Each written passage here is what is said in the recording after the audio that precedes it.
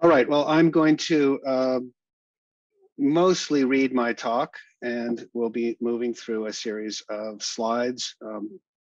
Greetings to everyone. Thank you for coming. I'd like to express my thanks to the organizers of this seminar. I only wish we had the chance to convene together, and I hope that I'll be able to meet many of you at some point in the near future. Also, thanks to those who have contributed to the series of fascinating talks on such a wide range of topics. I've learned much, and the presentations and discussions afterwards have helped me think in new ways about ancient woodworking, including about objects that I've looked at, and in some cases written about many times over the years. Just a few words about my background and why I'm interested in this topic. I took some time off after my undergraduate education and worked as an apprentice to a framing carpenter here in northern New England, where I'm speaking today, We were working on a traditional timber framed house, and I learned much from that team. This experience, in addition to my academic interest in Roman architecture, led me to examine ancient upper floor systems. The Latin term is contignatio. I examined buildings from Pompeii, Herculaneum, and Ostia to explore that particular topic. And I was particularly interested in seeing if there was evidence of standard timber dimensions used by builders or any sense of carrying capacities of wooden beams so that lumber was not wasted in such projects. In recent years, I've in fact practiced on my own house with small projects to experiment in order to understand, say, how compound angles were easily completed by ancient carpenters with little training or theoretical knowledge or understanding of formal geometry or sophisticated tools. My book project that Emma just mentioned began really as an illustrated glossary of Latin woodworking terms. And the main text of that book is in some ways an expanded prose introduction to the glossary that now is an appendix to that volume. Now, from the beginning of my investigations into ancient woodworking, I've been interested in naval architecture and the complicated woodworking skills of the shipwright. The woodcraft required to build a ship is about as difficult as anything I've ever observed. There's simply no straightforward 90-degree joinery, and just about every cut involves compound angles.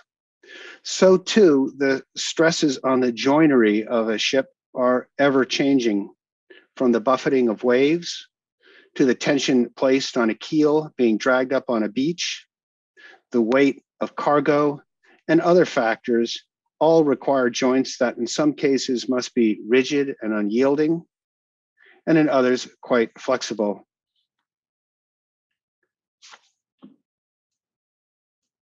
My comments today are focused on a small group of finds from one particular shipwreck excavated off the north coast of Cyprus near the port of Kyrenia.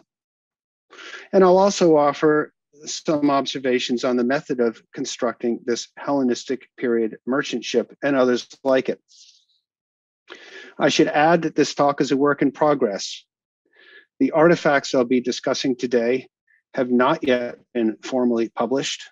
I'm now preparing the text for the final report. The first volume from the Kyrenia excavations, in fact, is just coming out at the end of this year. I'll have a reference to that at the end of the talk.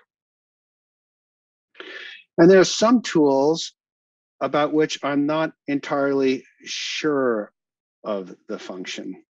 And I'll happily welcome any of your suggestions or observations. You're looking at a selection of some of the iron finds in this slide you see right here, and just a view of the working situations in the storerooms where the finds from the Kyrenia ship are now kept in northern Cyprus. Now, I've never experienced the privilege of hands-on working with or excavation of the structural remains of an ancient ship, including close study of the joinery. Nevertheless, as an introduction to the topic, It's important to point out a few aspects of ancient ship construction that are relevant to the finds from the Kyrenia ship, from the tools that we'll be looking at more closely in a short while. These basics of ship construction may be familiar to many of you, but I think they are worth repeating. First, Egyptian, Greek, and Roman ships most commonly used one of two forms of hull construction. The first employed a method of sewing the planks together. We saw an example of this practice in the first presentation, where the spectacular Royal Nile riverboat excavated at Giza employed sewn planks throughout the ship. And here you see one of these beautiful scarf joints from the Khufu ship. This method is not confined to one period or one class of boats. A Roman period ship from the late 1st century BCE, now on display in Comacchio, Italy, a little bit south of Venice, also a merchant ship, was built with this method of sewn planks. You see a detail of this on the photograph on the left, and a kind of closer analytical view of the sewing of these planks of the hull on the right. On a personal note, I can add that I've been building from scratch a small gaff rig sailboat using this ancient technique, but with modern materials, a project that I began over 20 years ago, and I must confess, I'm despairing of ever bringing to conclusion. Now, the second method of hull construction involves the edge-to-edge joining of the hull planking with hundreds, indeed thousands, of mortises and tenons. And here you have a drawing of a couple of planks from the Lake Nemi ships, those great pleasure barges that were built by Caligula and excavated during Italy's fascist period in the 1920s from Lake Nemi near Rome. And you can see here the planking, and here a side view with the mortise and tenon joints. These circular areas are the heads of nails, and then it's kind of a top view, and you can see how the actual mortises are staggered along the face, the edge faces of the planking. In the most common application that we see here, the tenons take the form of small rectangular tabs of wood that are inserted into the mortises and fixed into place by wooden dowels driven through the planking of the hull. This method of construction was also generally shell first in nature. That is, the hull planking was completed first, and then the interior bracing, those parts we often refer to as, say, the ribs of the ship, were inserted into the already finished shell of the hull. This was the method used to build the Kyrenia ship. And here I'm contrasting the Nemi ship construction from the mid-1st century, which you can see on the left, with some of the, again, a diagram published in 1985 in American Journal of Archaeology of some of the joinery of the planking of the Kyrenia ship on the right. What I find interesting here is where we have a scarf joint, that is this diagonal here. You can see in the 1st century, we are using mortise and tenon joints, but also nails that are being driven through the edges of the boards here at Kyrenia. Which is, of course, about 300 years older. We're only using the mortises to join those. Very secure and very, very labor intensive. The most important woodworking tools to build such hulls, whether sewn or mortised, were the adze, the saw, the drill, and the chisel. The first two cut and shaped the planks and beams. Oh, here's another view of a reconstruction of the Kyrenia planking here. This is when the ship, as we'll see, was reconstructed, rebuilt.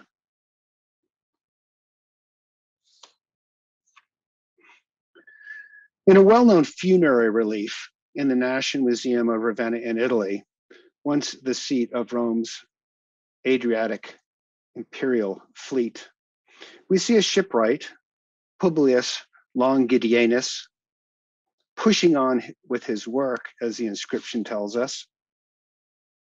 There's a detail of that with Longidianus ad onus properat, which is inscribed into this little panel of the relief, which means, and it says Longidianus is pushing on with his work, shaping the strake of a ship with his adze, which he holds in his right hand, while he stands on top of his toolbox, using it as a kind of little stepladder. And you can see his toolbox here actually has a prominent little keyhole down in the bottom as well. The tools, of course, as they are today, were very valuable, and he has a lockable box in which to keep them.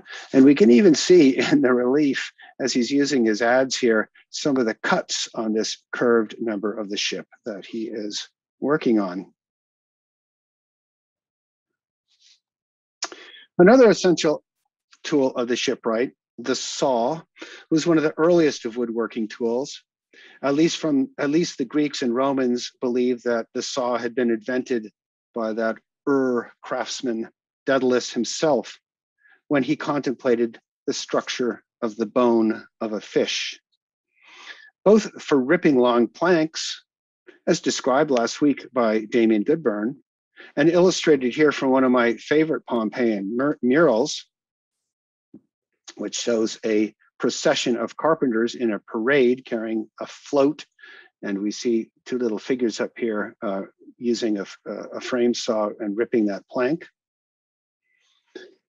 This is, by the way, a frieze that has lots to say about the social status of the Fabri Tignuarii, another topic of the status of these workmen that was discussed by Owen Humphreys at our last meeting. And saws, of course, were also essential for the cross-cutting of timbers. They were indispensable for cross-cuts.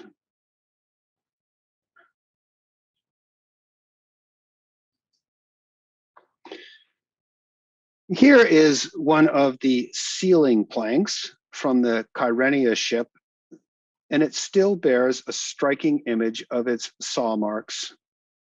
Another plank from the hull of the ship. In situ on the ocean floor before it was raised to the surface here, shows a diagonal scarf, you can see here. We just talked about those with the Kyrenia ship, so that diagonal cut there. And interestingly, if you can see my cursor here at the bottom of this plank, a row of tacks used to attach sheets of lead to sheathe the aging outer hull of the ship.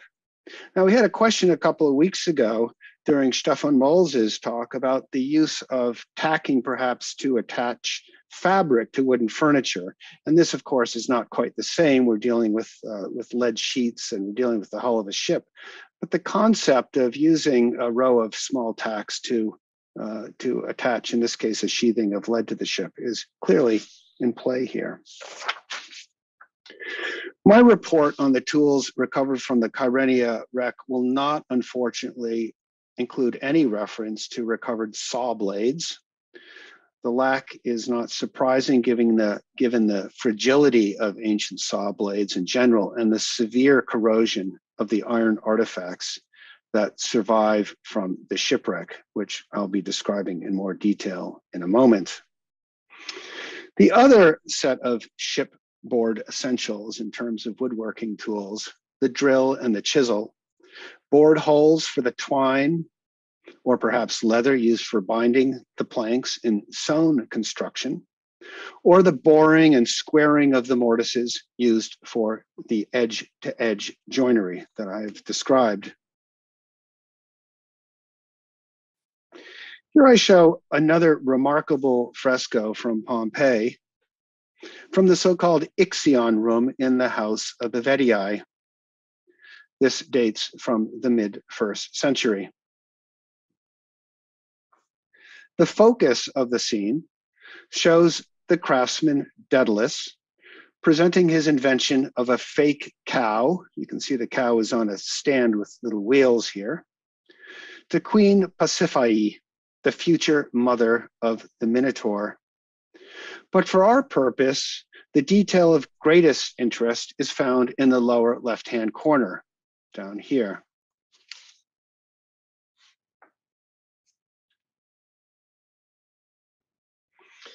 Where we see Daedalus's son, the little Icarus, cutting a series of mortises into a flat board with his mallet and chisel. A bow and drill, you can see, lies at his feet. There's even a small adze plane visible in the lower right corner of this image.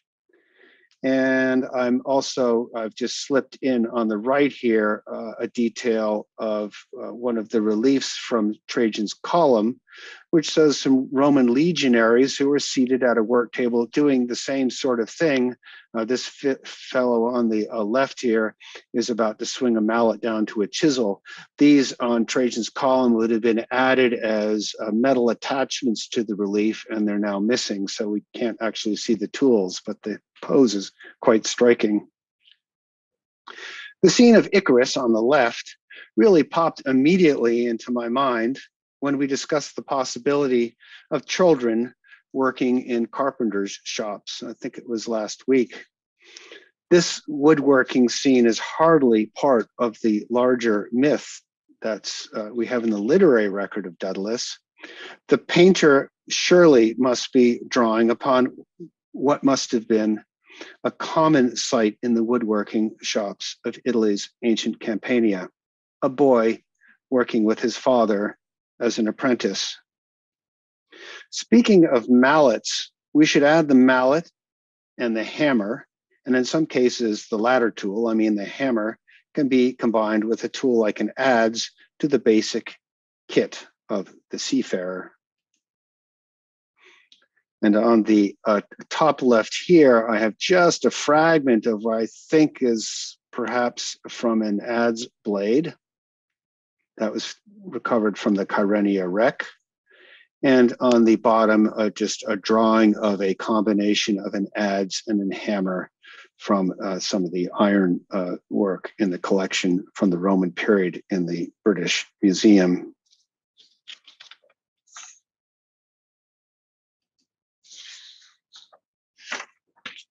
Mallets, usually of wood as they still are today, were used to tap the butts of the chisels used to cut the mortises.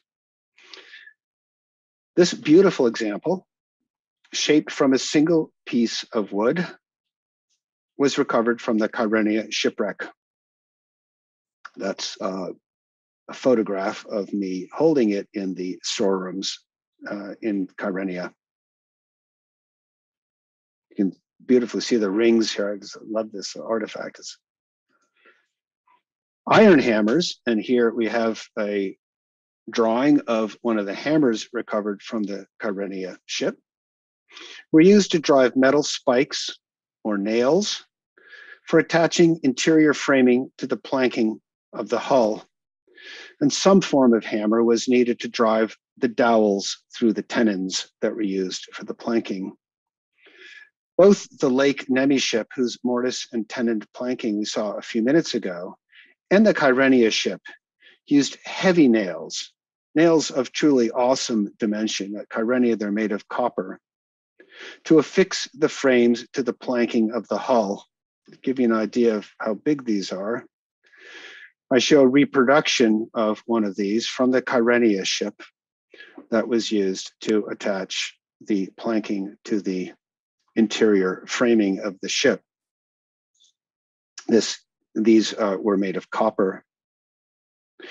Note too the use of a board dowel paired with the spike. You can see I'm holding that in my hand. The danger of splitting boards and strakes, the hull planking, that is, while driving such massive nails, was avoided by first drilling a hole in the framing member of the ship, then inserting a pre-drilled dowel, and then driving the spike through the dowel. It's really, again, labor intensive and really quite interesting.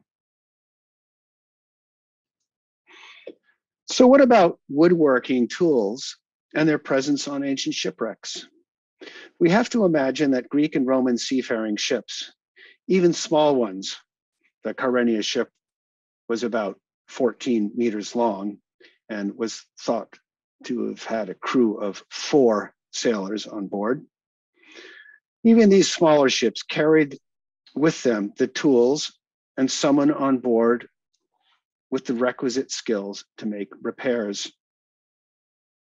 When the Kyrenia ship sank at the end of the 4th or the very beginning of the 3rd century BCE, it was already rather, shall we say, long in the tooth. That is, it was old, and perhaps near the end of its serviceable life. When the waterlogged planks of the wreck were brought to the surface and later reassembled on shore, many repairs to the framing elements and the planking were observed. And I'm showing, again, another illustration from Dick Steffi's article in American Journal of Archaeology in 1985. Part of the keel had been cut out and replaced, for example. And here on the top, you can see just a section of the keel, and you can see there's a notch where it says repair block, where a new piece of wood had to be inserted to fix a crack in the keel. Some repairs, like those to the keel, presumably would have to take place when the boat was out of water, but others could be done as part of routine maintenance, even at sea. With this in mind, it makes sense to suspect that any reasonably intact ancient shipwreck excavated from the ocean bottom, or in some cases in Europe, of course, from riverbeds, should reveal a set of ship's carpenter's tools, especially those that comprise the essential group I just outlined a few minutes ago. Now, a few more comments about the Kyrenia wreck itself, and then I'm going to show you just a few examples of some of the tools. The Kyrenia ship was discovered by the Greek diver Andreas Karlou in 1965. The find turned out to be that of a Greek merchant ship that sank at about, as I said, the time of Alexander the Great, or about the time Alexander the Great died, or maybe a couple of decades, a decade or two afterwards. The ship at Kyrenia was excavated in 1968 and 1969 by a team of nautical archaeologists directed by Michael Katsev. Nearly 6,000 wooden fragments were brought to the surface for cataloging and analysis. This included full-scale drawings of each piece and eventual reconstruction of the surviving elements of the ship. You see the reconstruction view on the left. The timbers were submerged for 2 years in a solution of polyethylene glycol under the direction of the conservator, Francis Talbot Faciliades. The remains of the ship were reassembled by Richard, or known as Dick Steffi, in 1974 and can now be seen in Kyrenia's Crusader Castle. At the same time, I should mention the invasion of northern Cyprus in 1974 by the Turkish military complicated the matters of creating the new museum, studying the objects, and various publication schedules. And unfortunately, Michael Katsev died unexpectedly in 2001. His wife and excavation partner, Susan Katsev, along with a core team of the original excavators, are now working to bring the meticulously conducted excavations to final publication.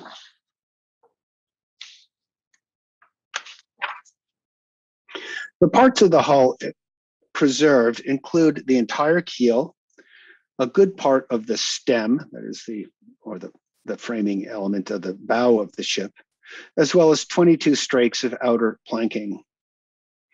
The predominant wood for the construction of the ship was pine.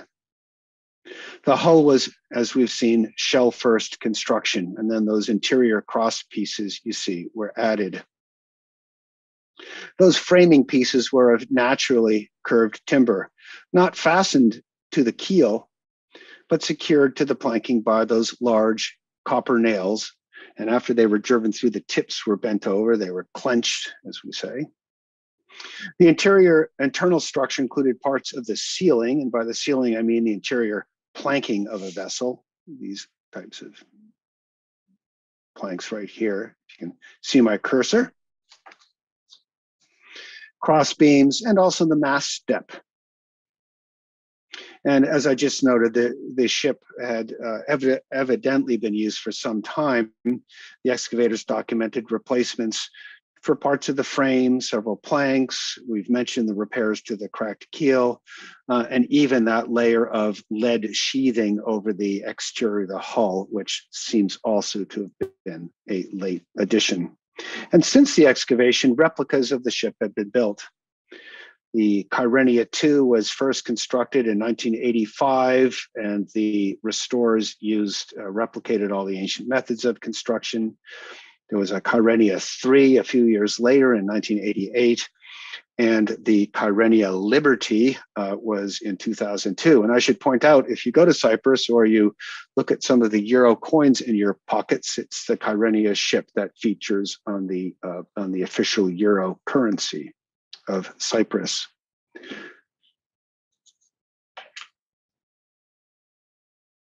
Photo of the reconstructed Liberty to give you an idea of the scale of this ship. And it's okay.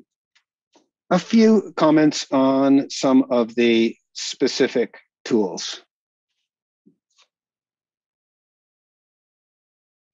And first, I want to say a few things about the problem of recovering the iron tools from a marine context. The iron tools of the Kyrenia shipwreck corroded over time. The metal reacted with chlorides in the salt water and the sandy seabed. Here you see a tool I'm going to talk about in a moment, and a view of the Kyrenia workroom. Over time, a hard shell or concretion formed around the metal artifact. The corrosion continued until only a hollow cavity within the concretion remained in place of the original iron. This cavity acted as a kind of mold into which resin could be poured to create a replica of the original tool.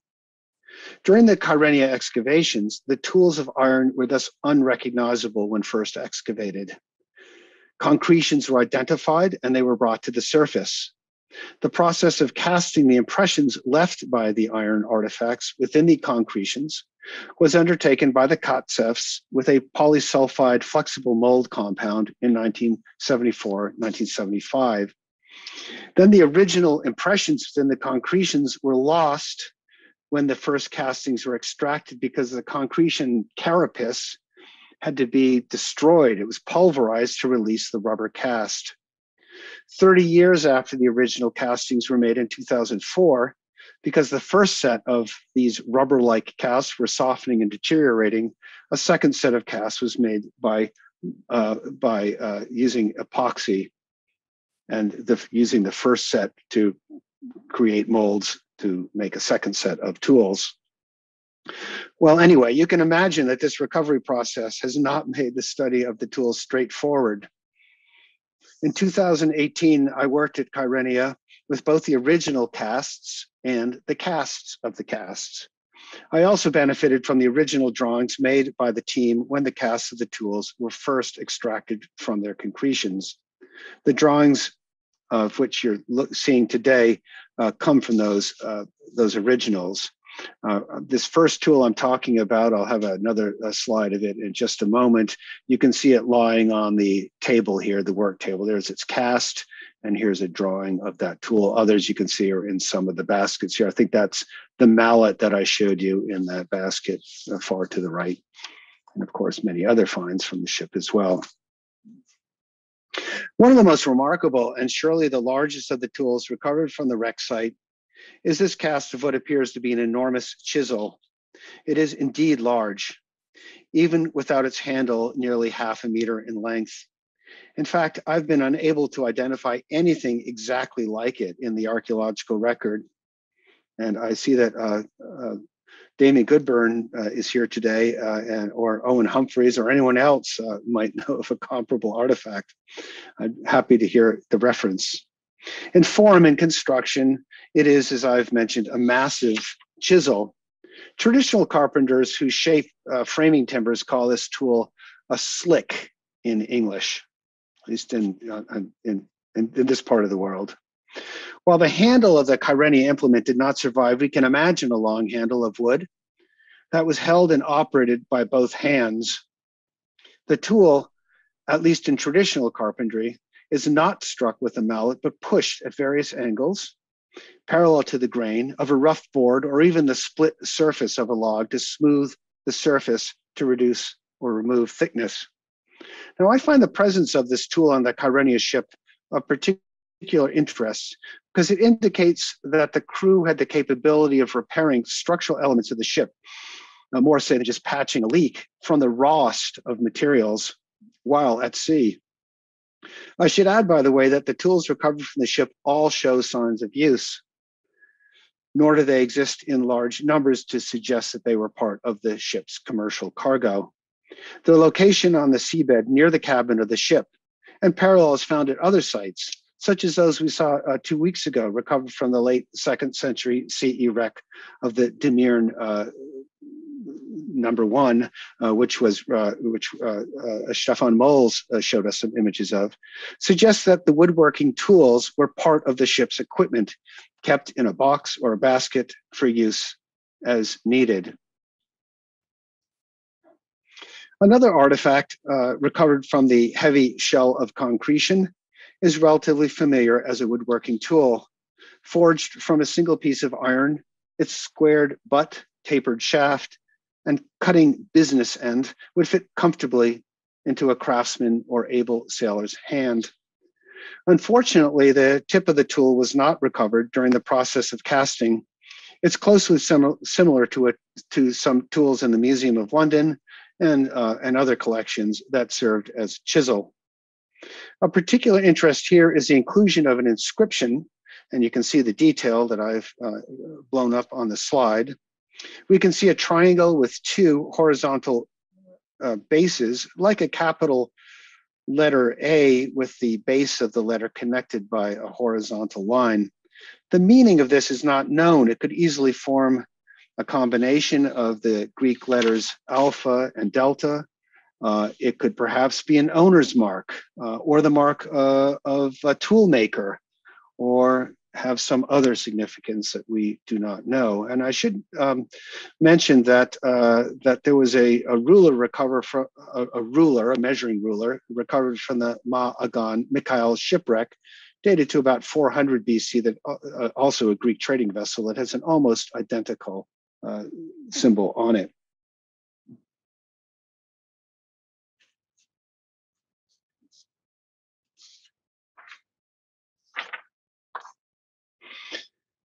So this is what we call our mystery object.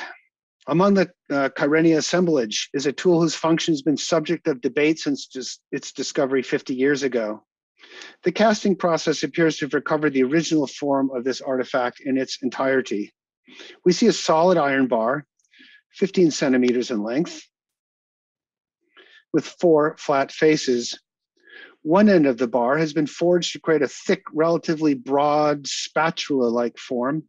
The center of the space has been pierced with a circular hole. The hole exhibits just a slight taper. The opposite end of the bar, also rectangular in section, but narrower than the spatula side, is fully pierced by a rectangular aperture about midway down the shaft. The 2 openings, circular and the rectangular, are situated on adjacent faces of the tool so that they're each perpendicular to the other. Our mystery object does share some features with similar tools from post-classical contexts that have been identified as nail headers, including some from the Roman period, as you see here. As the name suggests, the circular aperture aided the hammering out of a head during the process of making nails. A feature common to all nail heading tools is a tapered opening so that the shaft of the nail is firmly wedged into place for the shaping of the head by hammering. It's an appealing idea. It's the best I've come up with so far, although the narrow aperture on our mystery tool, and you see a model, a replica of it here that I'm holding on the right, does not match the size of nails used to construct the ship. If it did function as a nail heading tool, the nails it produced were used for other purposes. Earlier in this presentation, I noted that one of the tools we can list as essential to the toolkit of the ship's carpenter was a working drill. On this count, the Kyrenia wreck site did not disappoint. The remains of a wooden implement, identified as a bow drill, were found encased within a large concretion that had developed from and around a group of iron ingots that had been carried in the stern of the ship. The elements released from the corrosion of the iron penetrated the wooden parts of the drill to the degree that when extracted from the concretion, the wood had the characteristics of petrification. The lower half, or stock, that's what I'm holding in the photograph, and you can see it in the drawing here on the right, of the drill had broken away from the upper part, or the nave, of the tool, so they were found separately. When the ship sank, these two wooden elements had been joined as the spindle of the stock, that is this projecting element here you can see in the cross section, which is now missing here, can still be observed embedded within the upper nave. Sampling of the wood in terms of species has not been attempted as far as I know due to the state of preservation and the contamination by the concretion.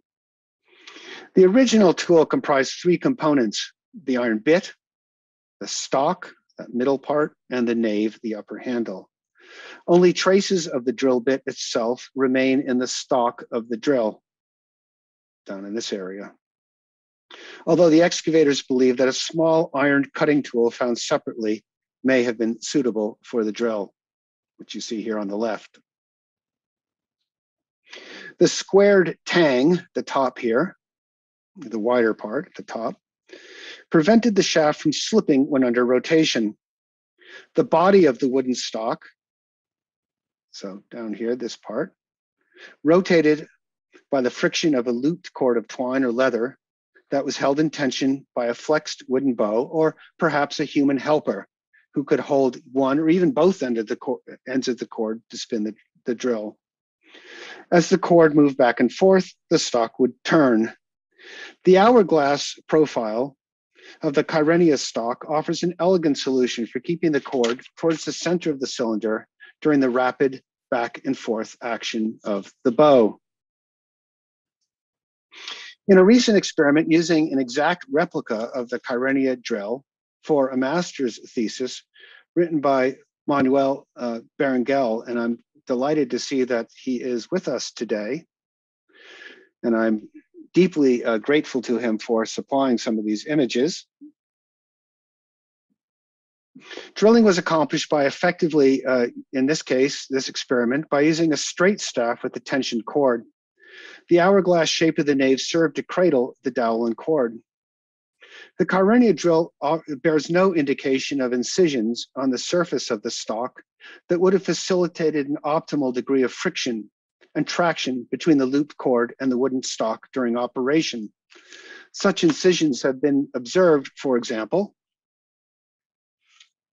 on a similar drill in the Petrie collection in London. And maybe you can't see them very well, but where the arrows are pointed to little horizontal grooves that actually existed throughout the entire stock of the drill, and they've been worn away by use. And on the right here, you see the reconstruction of the Kyrenia drill, again, that was undertaken by Mr. Berengel.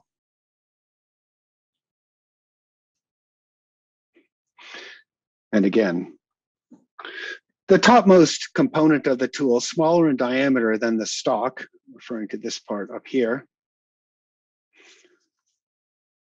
form the handle or the nave of the drill. The Kyrenia nave is tall and slender enough to fit comfortably in the hand. In profile, it takes the shape of a tapering, elongated cone, which is finished off with a mushroom cap-shaped pommel.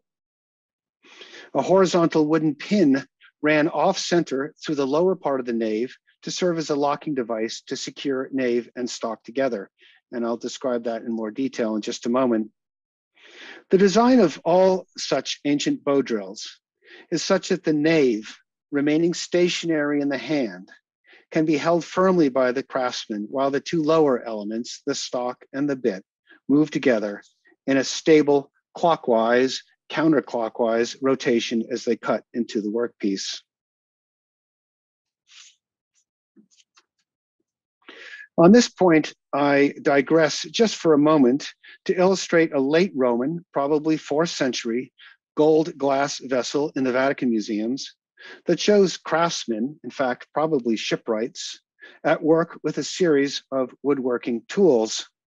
The representation of a bow drill here in the sort of at about 8 o'clock, if it were a clock face, is unmistakable. But the artist shows the woodworking holding the stock of the drill while using the bow to turn the nave. In other words, his hand should be on the top part and the bow should be on the middle or lower part. I think in this case, the artist has just made a mistake, unless there's some variant of the drill that's unknown, at least to me. And this example can serve as a reminder that we must be very cautious when we use ancient representations of these tools in use.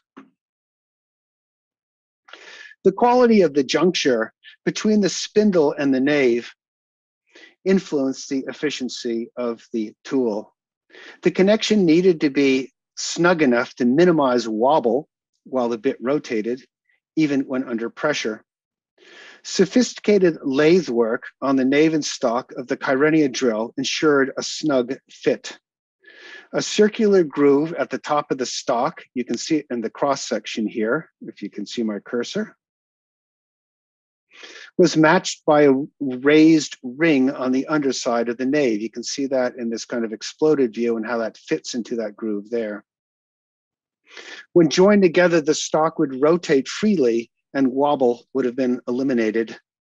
The potential fault of this design would have been increased friction between the nave and the stock. The craftsman must have applied a lubricant at frequent intervals on the groove of the stock and the corresponding ring of the nave. Now, the use of some kind of locking device to prevent the inadvertent separation of the nave and the stock while allowing free rotation is universal in the few extant examples of the ancient bow drill that have survived for us to study today. Without a locking device, it would not have been possible to extract the drill from the workpiece during operation without the drill falling apart. Just as important would have been the ability to unlock the device so that the nave and stock could be separated easily for lubrication or even the swapping out of parts. The Kyrenia drill offers an ingenious solution that produced a nave, again, the upper part, cut, shaped, and drilled from a single piece of wood that once finished could receive a gently tapered spindle. And you see again in Mr. Berengel's reconstruction here, the spindle is this element of the stock I'm referring to, that slipped into place. In this case, a single groove was carefully cut in the cylinder of the spindle around the axis of rotation. That's this part where my cursor is right here, or you can see it in our diagram here. The off-center horizontal wooden pin that passed to the nave, the pin is shown in the color photograph and in our reconstruction drawing here, and in this section, would have grazed the inserted spindle on a tangent that corresponds to that horizontal groove. The pin, once inserted, prevented the spindle from slipping out of the bottom of the nave.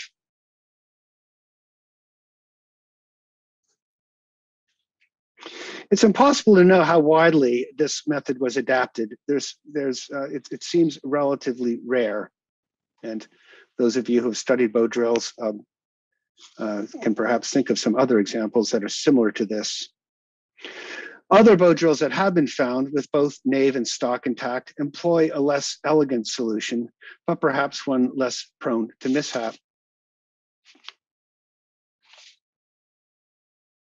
In some cases, a simple ball and socket joint is created. And here in the color image is a bow drill based upon the Harara drill from Egypt in the Petrie collection that was made by one of my students. In order to insert the ball-shaped spindle of the stock into the handle or nave, the nave was cut vertically into two parts. After the ball was placed in one half of the nave, the other half was added and the two sides were bound together with twine. Once again, it was important to use a method that allowed the disassembly of the nave in order to lubricate the spindle or to replace the entire stock. The excavators do not report any traces of the bow from within the concretion or elsewhere from the Kyrenia ship that have been used to operate the Kyrenia drill. This is not surprising considering the relative fragility and perishable nature of the bow and its cord.